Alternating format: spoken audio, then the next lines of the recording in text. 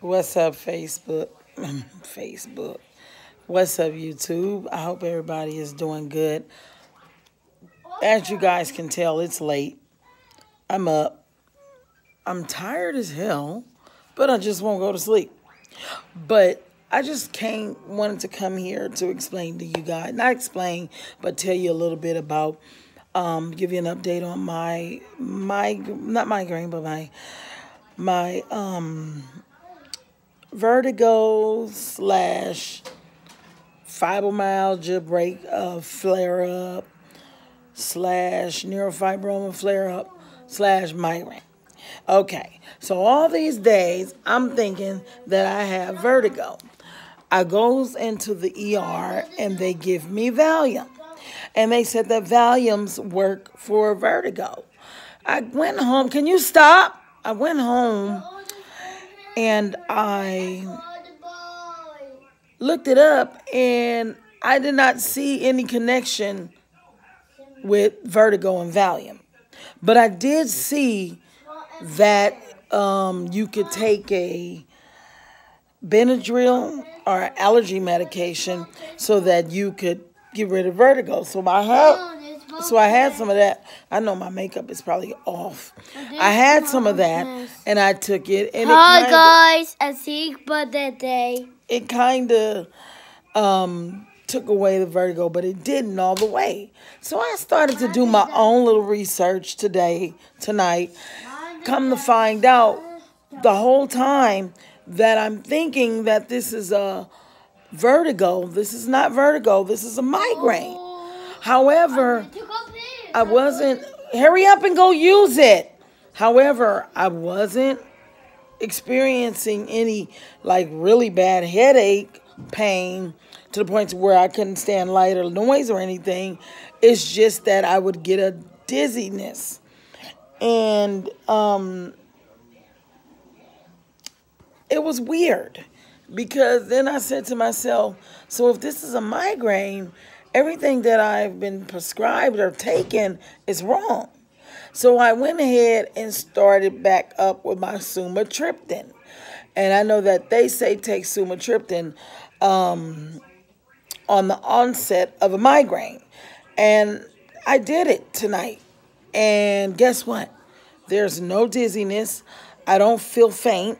I don't feel lightheaded or nothing like that. But I do have a doctor's appointment in the morning, well, in a couple hours, and I will be letting them know that. And I have to let them know, hey, look, you guys have to figure out something to give me other than sumatriptan because I only get 8 of those. And it would be nice if I could get something else that will help with the migraine so that when I have these things, I can have this medication on backup to take. So it was kind of weird to me, though, today. You know, it's like it's a darn shame that you got to do your own research. And these doctors, some of them will kill you. They may be even the type of person or type of doctor that you think have it all together and just pretty much know what they're talking about. But at the end of everything, even a doctor is wrong. You know, like Valium. Seriously, I looked it up and nothing. I said, does Valium help with vertigo? Can I take a Valium for vertigo? And I'm like, never in my life. And then they were like, oh, the Valium should help you with your back.